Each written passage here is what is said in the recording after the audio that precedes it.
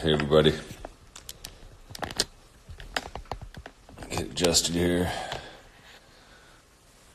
So yeah, I'm doing another little mini micro painting. Well, mini micro, I mean, I know people do smaller paintings than this. This is, 4.5-ish inches. Did this one earlier. This is going to be another kind of light tunnel, which I'm going to use basically the same palette as this other one, which somebody commented they thought it looked like perfectly prepared garlic bread. Why not? Very simple palette. This is a plate that's been reused a couple times, so you can ignore the green and tan. We're just using this dark yellow, light yellow, white, and this kind of permanent mauve. I think that's what this is. Liquid is the medium. I keep a towel down for blotting. I usually can do this without much of a mess.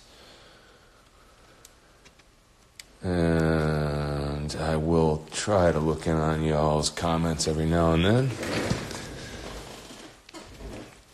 So, how's everybody doing out there? This has been an interesting and completely surreal moment in our history. And I have decided to just try to make some art, keep a good attitude. Today, earlier, I hooked up with a few friends on Google Hangout, which turned out to be great. Actually, it was Google Hangout Meet was the app. And 4 or 5 of us hung out and painted. We were able to see each other's paintings and talked and laughed, and it was actually great. It was a sort of a proxy for an actual social gathering. All right, here's a hint for you. Put your light in the right place so that your shadows aren't distracting. The shadow of your hand, the shadow of your brush. So yeah, that's much better. Here we go. So this is a tinted gray piece of medium density fiberboard. And this is a very normal way for me to go about things, to start with this gray tint. And if I draw anything on it, like I have here, I'll use a white colored pencil. And I'll start by throwing down some highlights. Actually build the lights first, and then come back and do the darker colors. And there's a couple reasons for this. I mean, one of them is it's just kind of like the path I've gone down, and it's become second nature. And like many artists, that's just how it's ended up, and it works well for me. Some of my colleagues do this as well, and I've seen artists who aren't part of my circle, including some in history who've kind of done similar things. So, I mean, it's not an entirely novel way of doing it.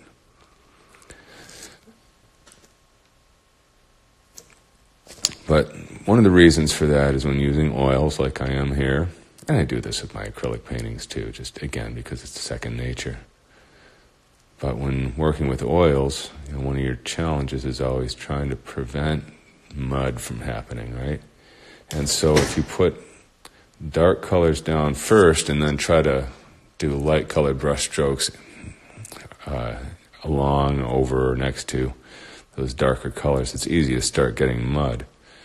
Those light colors will be very strongly affected by the dark ones, where if you do it in the opposite direction like I am, it seems like as you're putting down those dark colors, they're not affected as badly by the existing light colors. They're stronger pigments than the whites and yellows that I'm using for the highlights, which aren't very strong.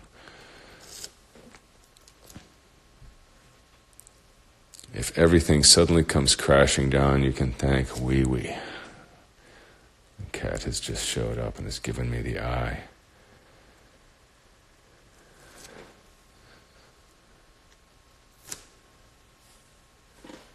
Good morning from Austria. It's like Bob Ross TV. Hey, everybody. I'm trying to look in on you every now and then.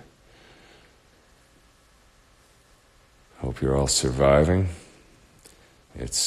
So here in Illinois, I know you're all over the world, and like the person from Austria is in Europe, which is sort of an epicenter, they say, but I think it's been getting spread around here like wildfire, and we just haven't started seeing it yet, and that'll be arising, especially after everybody's getting back from spring break, after getting drunk and being all loose over the last week.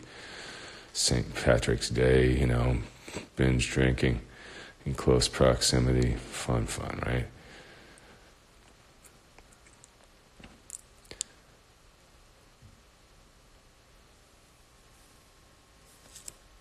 But here in Illinois, they've closed restaurants and bars. They've even closed state parks.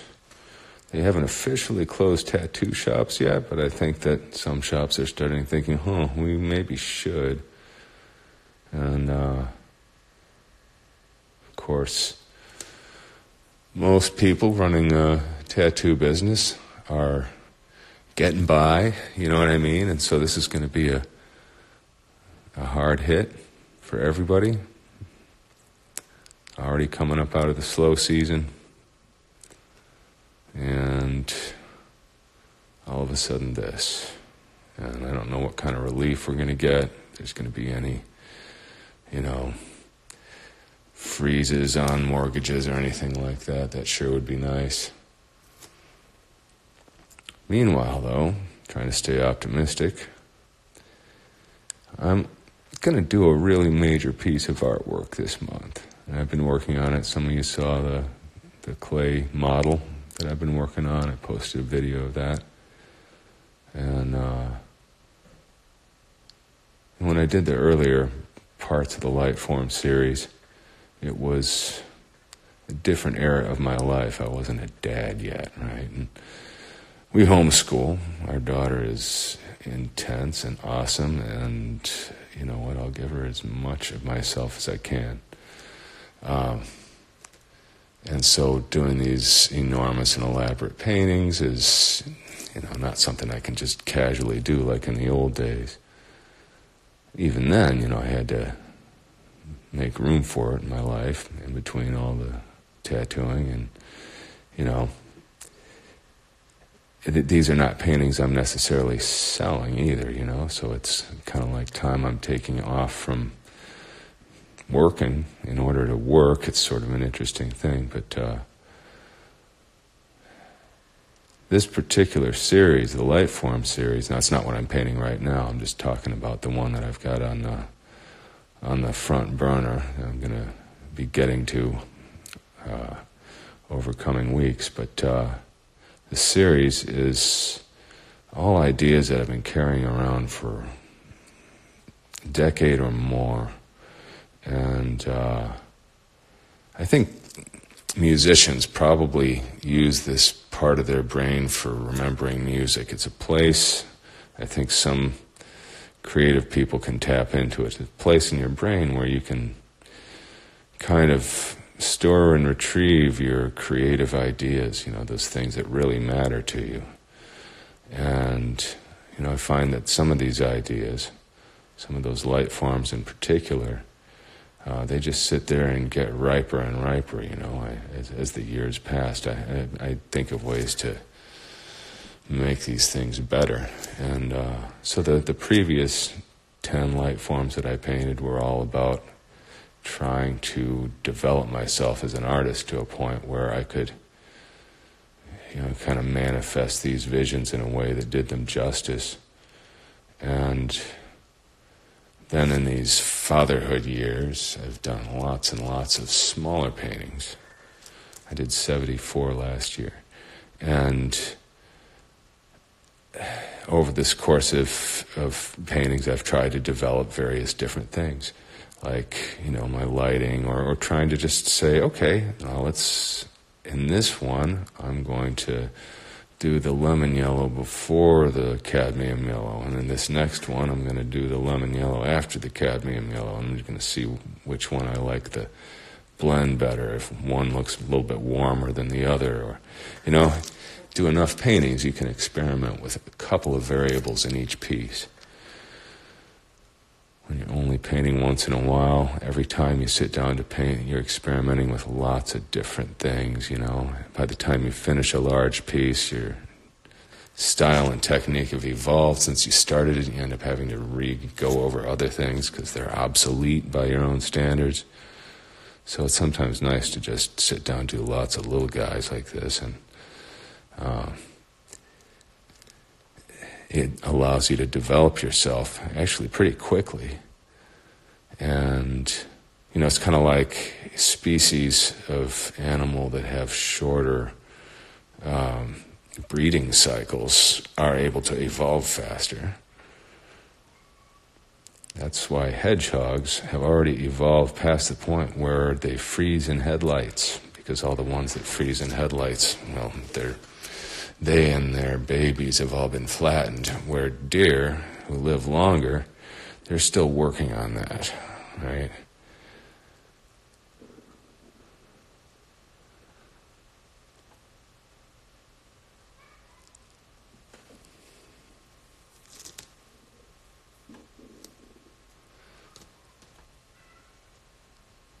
Yeah, my voice isn't always meditative like this. It's late and I'm high, and it's just kind of not the sort of loud voice kind of vibe tonight. It's different when my rambunctious daughter is around. If I talked like this, I wouldn't even exist next to her energy.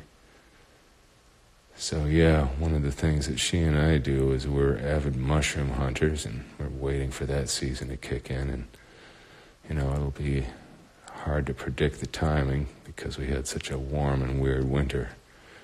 I imagine there's a few foragers out there, but yeah, we had to stock up on the groceries like everyone else, and I'm hoping we can supplement that with stuff that we forage around here. And if the mushrooms take a while, there's some herbs coming up, some wild onions, stuff like that. We can make our rice and beans and things like that, kind of stretch out farther. In a pinch, we've got a couple stocked ponds. I haven't actually had fish or any other meat since 1998, but, you know, when you're starving, right? Hope it doesn't come to that. I think that really it's a matter of how much you're willing to expose yourself. And right now I'm just not in the mood to expose myself very much, right? So we're staying home and making art and hanging out via electronic media with our friends. And we got lots of food. We didn't buy any toilet paper because we've already got 20 or 30 rolls, and if that doesn't get us through this, then there's bigger problems.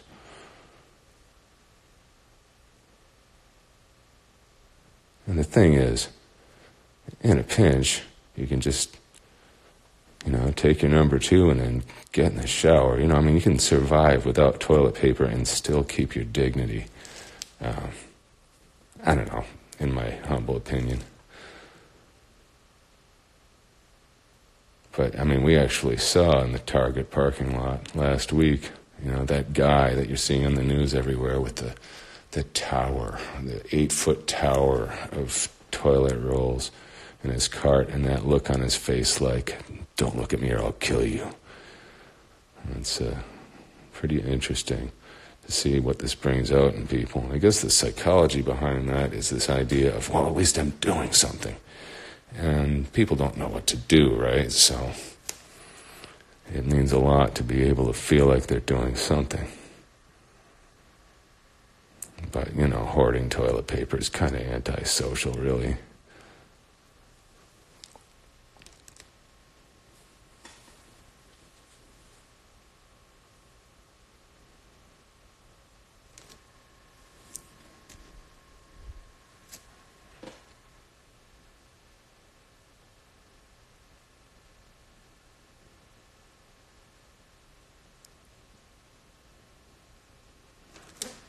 So yeah, I'm kind of blending, I'm not letting it go down too rough. kind of blending as I go, getting some of those basic gradients. The medium I'm using is liquid. It's an alkyd medium, quick drying by oil standards. By tomorrow, this will be nice and dry.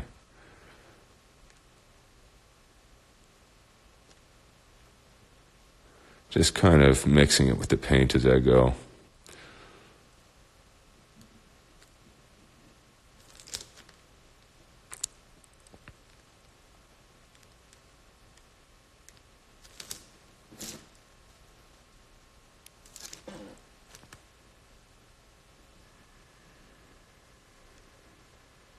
So I was really stoked to see the artist Colin Christian. Some of you might know him. He did a review of the Biomech Encyclopedia earlier today, and that was super cool. I really respect Colin and his cantankerous British ramblings about life. He's kind of, I'm on the same page with a great deal of it, and really like his take on art and movies in particular. So it was really neat to get a review from him. Those not familiar, he's also got a movie review page, which is a lot of fun. Colin Christian's movie page. I think I posted earlier with a link to that.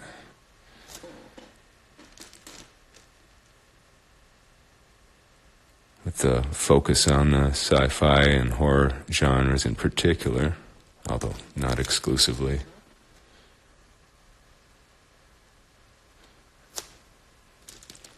I don't get around to much in the way of movies. I don't watch any television at all. Mostly because I'm doing other stuff, including simple domestic crap, and I'm with my family as much as I can realistically be, because I've realized that later on, when I'm on my deathbed, that's really the only thing I would ever regret, was missing on that opportunity. Everything else can kind of take a hike. I still want to do these paintings too, so I find a balance. So I see a lot of, if I do see movies, they're stuff I'm watching with my kid. And thankfully, she's at an age where a lot of it is cool stuff. We're reading Lord of the Rings together right now, which I've always loved Tolkien. I've loved that series my whole life. And so I was stoked to, for her to reach this age where we can enjoy it together. And when we're done, we're going to binge on the movies, which, it's a good thing to do while we're shut in.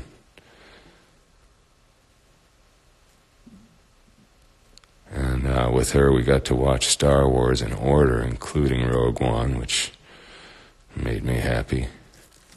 Rogue One, that was... I'm sure there's other fans out there. That one and Empire Strikes Back are my two favorites out of the whole lot.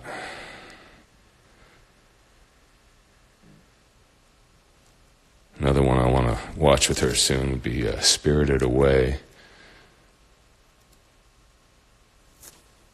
One of the greatest pieces of animation ever done. And then, of course, when she gets older, there's all kinds of fun things to share with her. Can't wait. But I'm happy to wait. I don't want to be in a hurry for any of it. But we've had great reading adventures this past year. A lot of Daniel Pinkwater, too. Now, a lot of you probably haven't heard of him. And, they're mostly books aimed at, let's say, the 9 to 15-ish kind of range.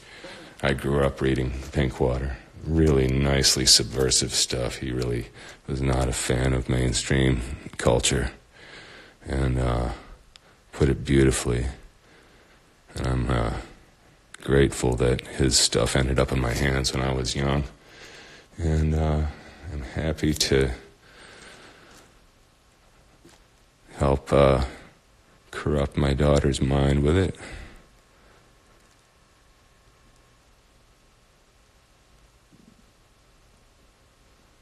Another thing I don't do a lot lately, that I used to do a ton of, is reading novels.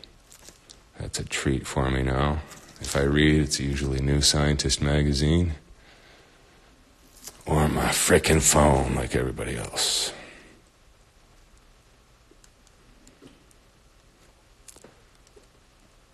New Scientist magazine, by the way, it's a multidisciplinary weekly magazine. It's British. It's very pro-environment.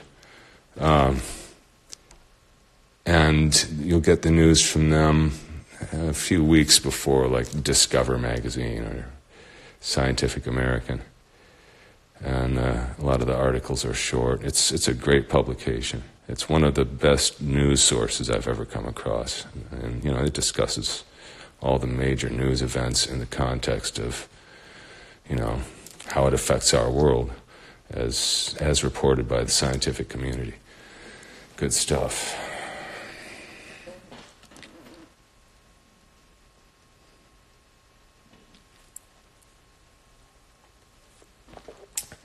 Somebody's asking, hoping I can make it back to Rockford sometime soon. Rockford, Illinois. Yes, I am hoping to host a convention there this fall, and we were going to be announcing it this week, and it just doesn't seem like the right time. It's not a secret. Most of the booths are filled already. It's going to be a smallish convention. There's going to be a lot of really great seminars and other things going on there. And it's already got a website if anyone wants to look at it. RockRiverTattooExpo.com. I'm sorry, RockRiverTattooArtExpo.com. But, I'll be posting about that at some point. It seems like weird timing right now. Other conventions are rescheduling. This one's going to be October 2nd through 4th.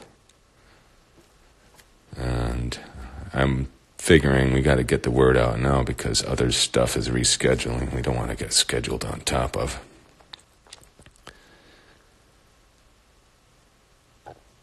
So there's that. But yes, we'll be back in Rockford and possibly also in June or so to do some exploratory stuff. We might do some kind of seminar there. But of course, right now, everything is up in the air. Possible 18-month window on this pandemic, they're saying. By that point, most of us might have already gotten it and dealt with it. Or they might have a vaccine. Canada's about to start testing one.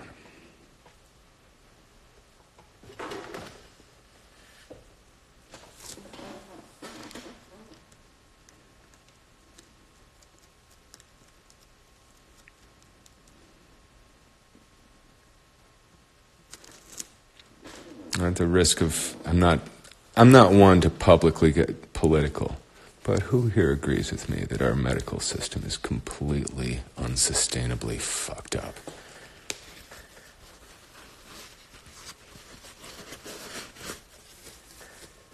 And now we're seeing it in its full glory. Well, let's hope. Let's just hope that we can weather this all.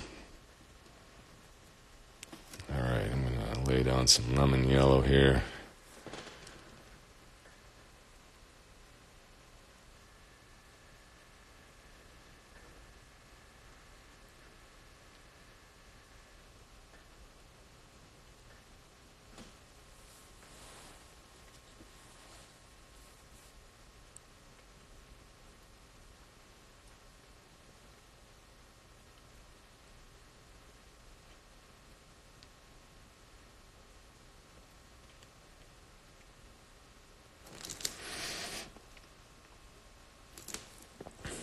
And I will come back and layer the white some more later on. I'm trying to keep this to, well, I told myself I was going to keep it to an hour or so, but I don't think that's going to happen. I'm not sure if you folks will be able to watch the whole process or not. And also, I'm trying to do this alla prima, that is all while wet, but I'm probably going to end up letting it dry and doing about a 15-minute glaze on it tomorrow night, because I want the gradient of value from the outermost part to the innermost part to happen smoothly, and I'm not sure if I can pull that off alla prima in this short amount of time. I mean, I could, it would just take forever. If I let it dry and did a glaze, I could do it a lot more economically.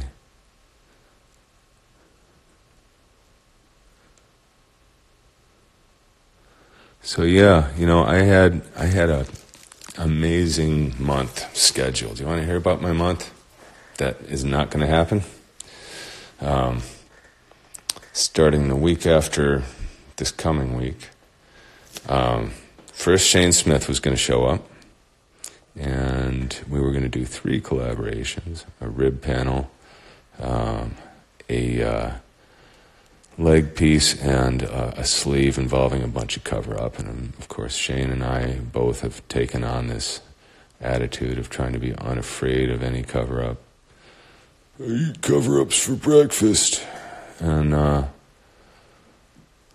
then the following week, like a couple days later, the inglorious Hoko from New Zealand was going to come up here, and we were going to do some ZBrush together. And I'm just very, very primitively familiar with ZBrush. I've done very little with it, and he's one of those artists who's actually able to output stuff from ZBrush that's very tattooable, and that's a real accomplishment. So I was really looking forward to that, and we were going to do a full back, and based on the success that Killian Moon and I had last month, crushing that back piece in 2 days, I was just really amped to just crush this thing, right? So we had 2 days for that.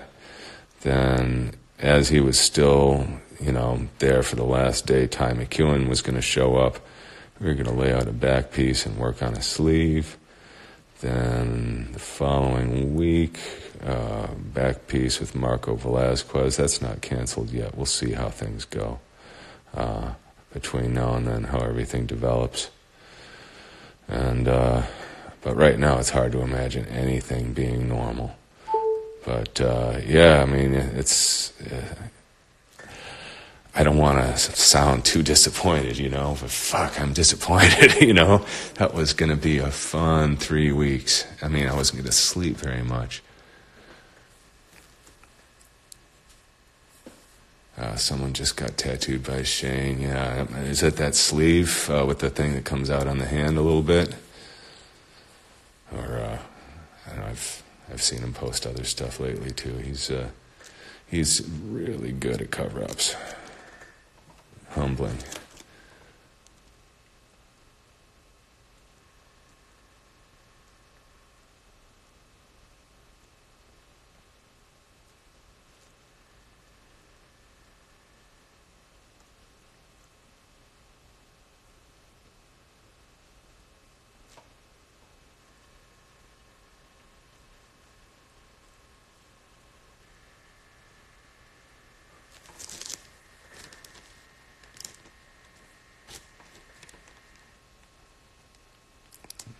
Outer elbow. Yeah, I'll have to check that out later.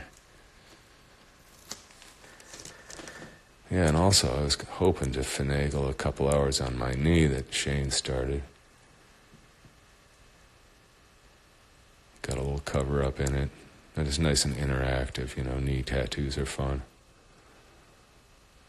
So yeah, I still get tattooed 3-4 times a year, long sessions.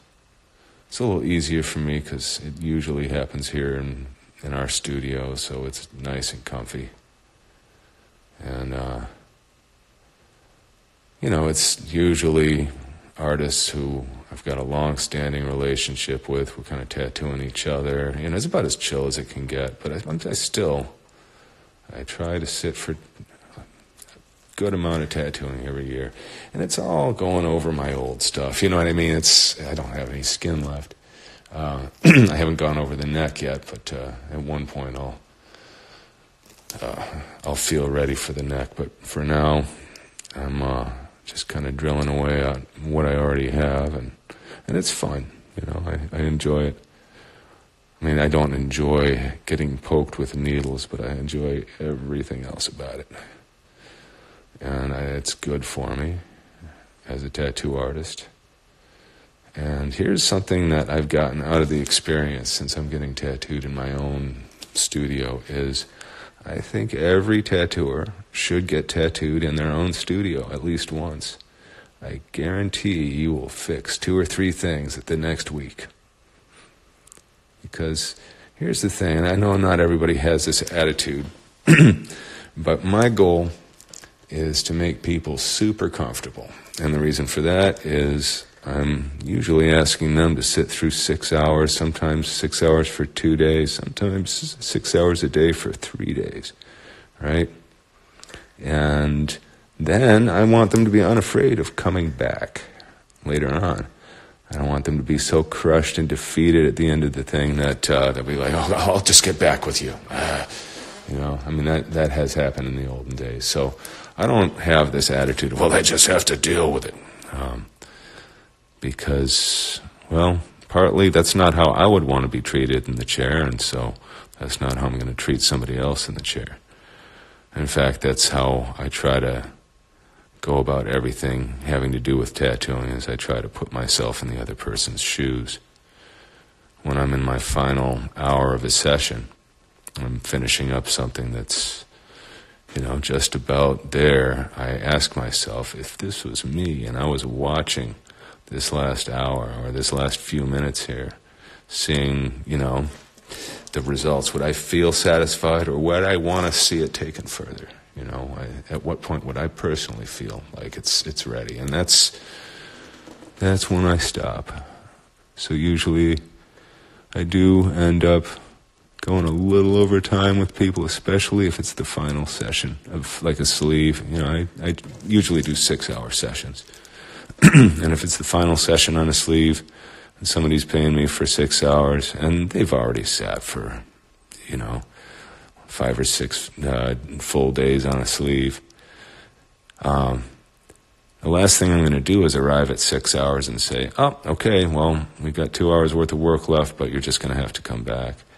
Usually at that point, it's at a very fun stage, right? A sleeve that's only got 2-3 hours left is at the point where it's all those fun, little things that make a big difference. It's like, ooh, if I just hit a little bit of red here, here, and here, it causes all those things to separate more. Wow, look at that. And so, people often end up getting a couple free hours out of me that way, but they've already paid me a lot of money, so I'm more than happy to do it. And if it was me in the chair, that's what I would want. And plus, and that sometimes people have asked me, why are you, when I say people, I'm talking about my wife and daughter, but, there's a point where they're already in bed. I might as well stay up late and work, right? And it's not because I'm being overly generous with the client, not at all. I am an artist making my art. That's the point where I'm enjoying it the most. I'm really seeing the results. It's coming together. That magical glow is happening around the piece. I can visualize those final steps. Like, yeah, if I do this, and this, it'll be done, and you're walking through those final steps and you're seeing it click. I don't want to stop while I'm doing that. So I need people to be able to sit. And so when we first start, every session, I make them put their arm on the armrest, and they'll be like, it's good, man, it's good. No, it's not good. Let me adjust the height up an inch and down an inch, and tell me when it's perfect. And we'll do that. And I'll say, okay, now let me mess with the angle of it. No, it's good, man. No, let me mess with the angle of it, okay? And tell me when it's perfect. Bingo, right? That way you're the least likely to have to take all those hand flexing breaks later when your arm is falling asleep. Because I need you to be able to sit. And I don't want you to be uncomfortable. And I don't want you to be having anxiety because you don't want to interrupt me and your hand is falling asleep. It's to both of our benefit if you're really comfortable. So that's why I think we need to get tattooed in our own studio at least once, because we'll say to ourselves, man, this chair really sucks, actually, or, this would be okay, but I really would like a footstool, so I could shift my weight a little differently. Little things like that. And you'll have your clients sitting longer. And when you're getting paid an hourly, that's golden. So the guy I apprenticed under, Bob Oslin, he used to do some larger work, but he had apprenticed under the great Cliff Raven. Cliff Raven was a mainstay in Chicago for a long time. Now, he left after a certain point, went to 29 Palms, California. He was actually in California for a while, tattooing, because Chicago had changed its rules and raised the tattooing age to 21, and there were other issues. But anyway, long story short, Cliff had clients coming from afar, getting large body work. And, a lot of artists were not, doing that at the time. It was sort of ahead of his time. And he would have people for multiple days. And this is before the age of Bakhtin. And so I learned a lot of his skills through Bob, and also through another guy, Dennis Dwyer, who worked with Cliff for a while. And I used to go scuba diving with Dennis. And between he and Bob, they got me at least thinking about how you handle your client, in a way that's not too rough or abrupt. Another trick that I picked up was, before you touch down the needle, touch the spot with your finger right before you hit it with the needle. And it just is a lot less. You won't see people jump the same way. All these little things add up. I'm also a consummate Bakhtin user. I'm all about the Bakhtin. And the way I use it is I have 2 squirt bottles. I've got one with just soapy water, and I've got another one with straight Bakhtin right out of the bottle. And that way, with gloves on, I can apply it as often as I want, and I found that even using it as generously as I do, it doesn't cause problems with healing. And it actually works really well for breaking up the ink on the skin when you're trying to clean it. So usually what I'll do is every wipe, I'll dribble some Bakhtin on and kind of work it with my fingertips a little bit to loosen up the ink, and then glide a folded paper towel with soapy water on it over the surface and get all that stuff off. And each time the person is going to get a little number. And then this is the big thing, is the thing that kills people is coming back after breaks. And if you work the right way, so here's what I do. I figured when I first sit down, and I know not everybody's going to do this, especially you cigarette smokers, but when I first sit down, it's 3 hours. I'm not going to get up even to piss unless my client needs to.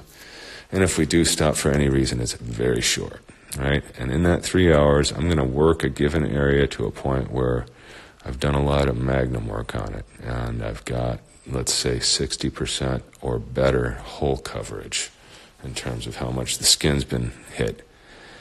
And then we take that break, and we come back from it, and I'll sit down with them and give them a good Bakhtin sploosh, right? I'll wipe off all the Vaseline that I put on from before the break, and I'll soak it with Bakhtin and just leave it on there so it's soaking wet. And we'll take a minute, and maybe I'll refresh my palette and post a picture or something, and I might hit it again with Bakhtin. And at that point, I've got gloves off, and I'm using a spray bottle of it.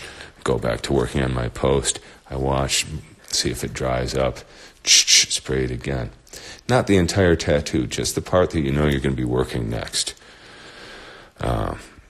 Anyway, you sit down, you get back into it, and it's important that you actually work on the areas where the skin is already broken, or else the Bakhtin's not going to be that helpful. right? Especially since you're coming back from a break and you want the person to not feel a shock from it and have that, oh God, that often happens after breaks, right? Instead, you're working maybe with a small round needle group and you're tightening up edges of shaded areas or something like that. And the client's like, holy shit, I can feel his vibration. And, they'll be like that for a good solid 20 minutes, until you start to inevitably have to creep out of those areas. And by that point, they've been eased into. And much easier to come back from breaks after that.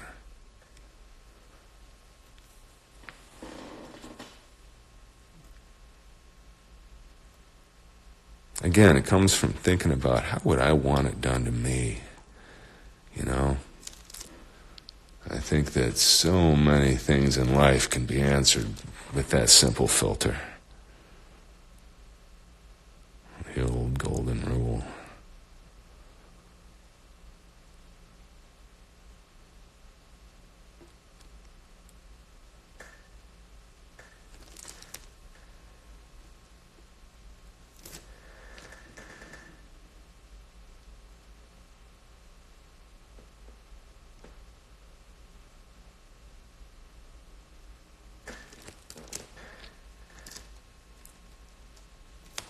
Alright, I'm about to switch to the cadmium yellow. It's more of a rich golden yellow. Coming along here. Actually, you know what? I think I'm going to pump up some of these whites a little bit first. The whites will go down a little bit brighter if I haven't got a darker paint on here yet.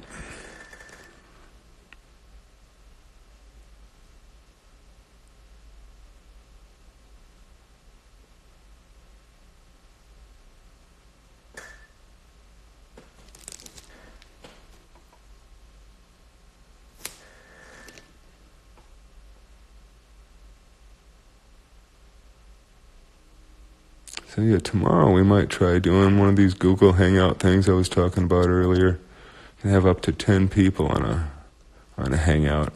Although I imagine the conversation would get a little chaotic. But we had 5 people on earlier and it was perfect. And yeah, we were telling all kinds of fun stories. Stuff that would not be appropriate to tell at the dinner table. And we had some paintings going. And so we're going to try that tomorrow, except we're going to live stream it.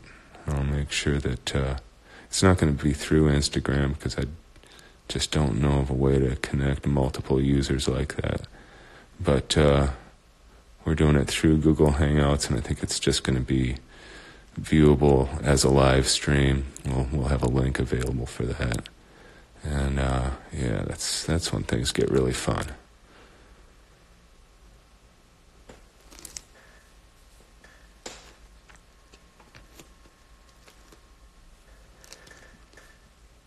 We'll keep you posted about that.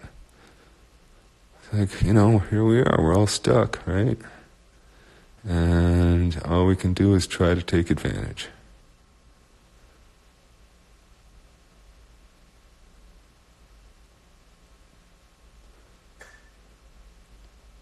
All you parents out there, I just want to tell you, I feel you.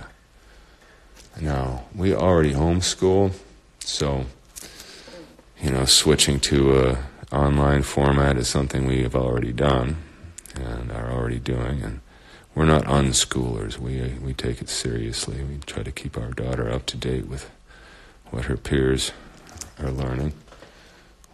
Plus, we also work on projects, books and things. Fairly ambitious projects. But so we've made all kinds of adjustments to our lives in order to be able to do this, and that includes working a lot less. Michelle and I used to work on the same days. It made sense. We'd have our days off together that way, and we did this for many years, and because of that, we had clients that got to know each other, and we would often end up booking people at the same time because we knew that they would end up getting breakfast and driving over together, and it was fun. And and it was a dual income household that way. And homeschooling kind of kiboshes that.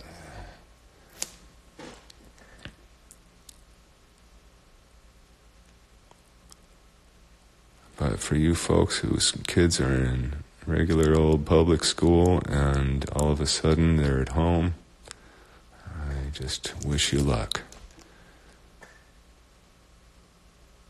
We've got our daughter enrolled in a thing called Time for Learning. I don't know if that would be helpful at all, but it's just a homeschool education program, and if your school district hasn't already provided something, there's that. Art with your children. Do as much art as you can. Collaborate with them. Ask them what they want to draw and look it up on YouTube, how to draw such and such.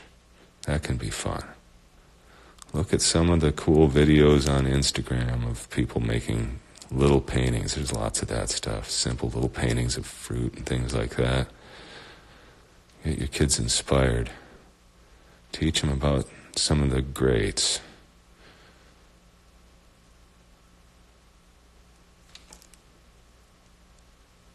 Take this opportunity to bond with them on a new level. Make it a thing that you look back and say, man, that epidemic sucked, but we actually had a good time when we got past the initial shock. We sure did make the most of it, didn't we?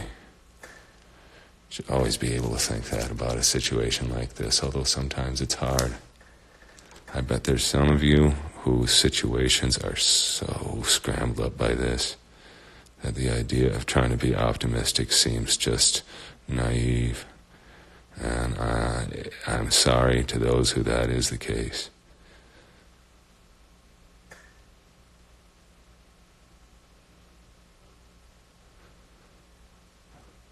And if that is your situation, let's just try to use this as an opportunity to be the strong one, be kind, be the one that doesn't blow up when everybody else's nerves are frazzled. Think about the little old lady down the street. Ask yourself if there's anybody that can look after her, make sure she's got food. We can rise to this.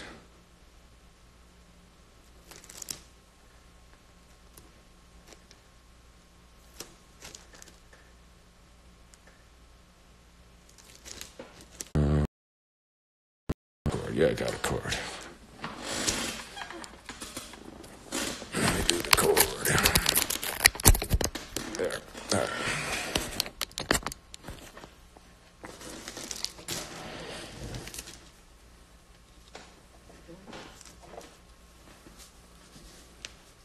You know, the cynical part of me is like, yeah, this is going to blow over and we're going to go right back to being our old selves. But I hope not. I remember when I used to live in Chicago, wintertime would come and it was rough, you know. I mean, it was real, actual winter. We don't get that down here, but, and I still would walk to work unless it was not an option, you know. About a half-a-mile walk. And when it was really icy out, you'd see cars all the time having trouble getting traction, stuck trying to pull out of the Whole Foods parking lot. And you'd see the passersby, the people walking by, without even thinking, without even talking to the person behind the wheel. They just give them a thumbs up and get behind them, give them a push. I did that a few times for people. It was just part of life in Chicago. Why wouldn't you do that, right? Some people might say, well, I might get like crap on my shoes, or I don't know, I just don't feel like it.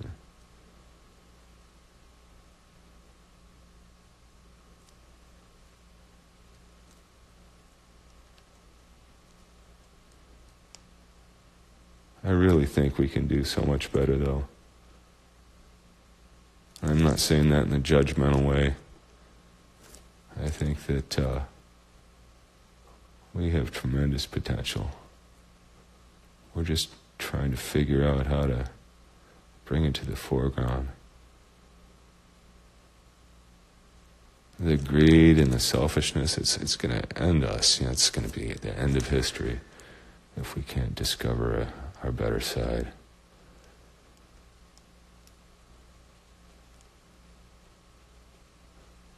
And I've always thought that, and here I am with a daughter now, right?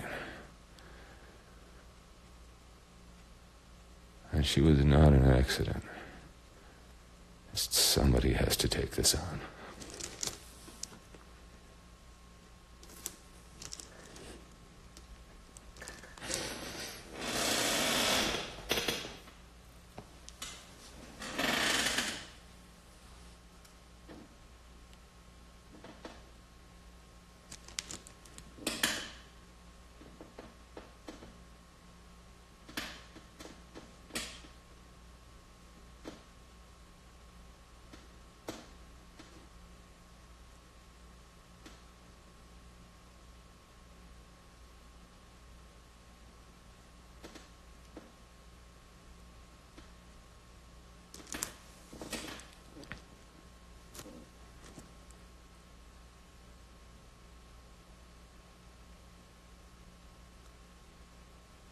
I wonder how soon my hour is going to run out. Is it still an hour? I don't know how long they let you do this thing. I need to do these more often.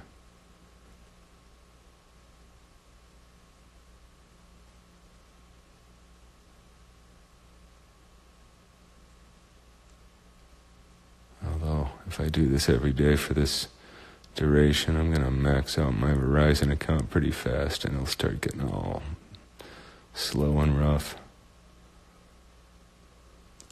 Rural internet sucks, by the way.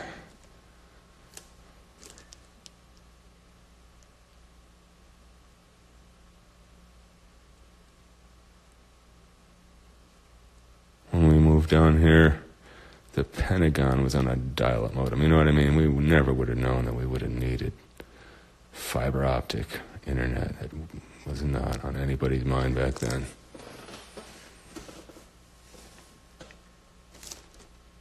Yeah, we moved to the middle of nowhere in 1996. And we're still here.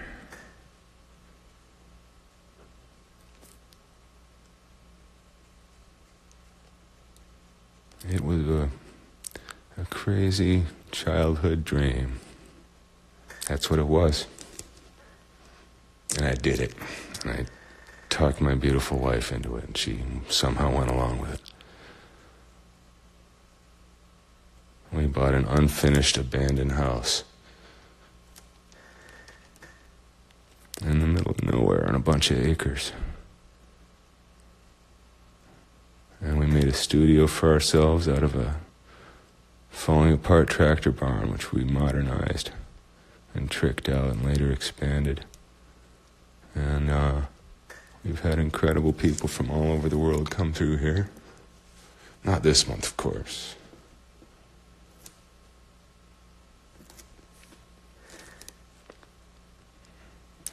I feel like one of the most blessed human beings on earth.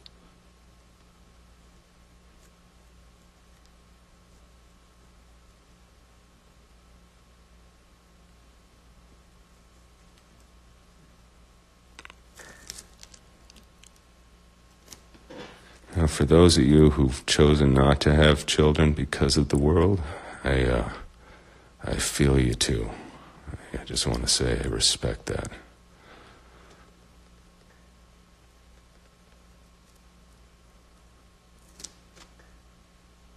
But it wasn't until after we had our daughter Kaya that we realized that we had a Kaya-shaped hole in our lives.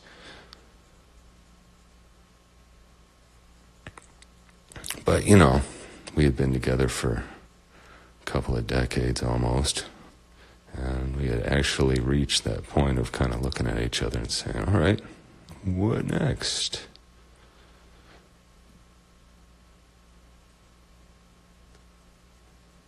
But, you know, I'd always told myself no because of the state of the world. And, you know, I don't get politically usually, but we definitely are changing the climate. Let me put it this way. What keeps you warmer at night? A heavy blanket or a light one? That's kind of a simple question, right? And just imagine if you had a blanket that was just a little too heavy. You were kind of feeling a little warm. You'd want to be able to shuck that blanket off, right? That would be the first thing you'd want to do. What if you couldn't? Now we've added 1 trillion tons of weight to our atmosphere. And that's essentially what the greenhouse gas problem is. It's a more massive atmosphere, and so it traps more heat. And even just in the, couple of decades and change that we've been here, we've watched the climate change. We don't have winter here anymore. It's done. I mean, we might get a whimper of it for a few minutes here and there, but not really. And, there's new shipping lanes in the Arctic, da-da-da-da-da-da. The thing that upsets me the most is the extinctions. And I don't think that should be a political thing at all. It blows my mind that people have politicized the idea that, we should have clean air and that animal lives have value or that ecosystems have value. I mean, for fucking crying out loud, we survive because of ecosystems. I don't think this should be political at all. It's one of the saddest things in the world that's what's happened. And it's all because of greed and the people that pull the strings of the puppets in Washington. And I don't know if there's an answer to it within this particular system that we have. I just don't know if it's fixable from within. And I'm not necessarily a person that wants to see the whole thing burned down either, you know what I mean? That's not convenient. So I don't pretend to have the answers. I hope that we can come to our senses. I hope that society can stop worshiping wealth for its own sake and actually start shaming people who think it's okay to destroy the world or to exploit workers for wealth. I think that the idea that these people are riding around on yachts, being treated like demigods is just, that's got to stop.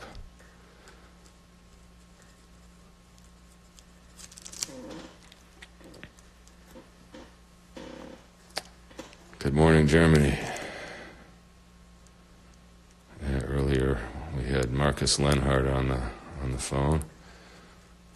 He's a good friend of ours from over in Berlin. He was planning on coming over to the States in May to teach a seminar with Kaya Heitland from Vancouver. She's incredible. She does sort of a flowing Art Nouveau abstract style of tattooing that really stands out on its own. Very strong style. And they've been working on this seminar for months and months. I'm super psyched about doing it, but all that's on hold. I mean, I think it's safe to say that things aren't going to be back to normal in May. I don't know, I could be wrong. They could have a vaccine by May. That's the crazy thing about all this, is we can't know very much. So that's one of the reasons I'm so big on the idea of staying calm and trying to focus on things that we do have a little control over, like being good to each other and enjoying our families, making art, enjoying a book or a movie, playing with your cats or your dogs.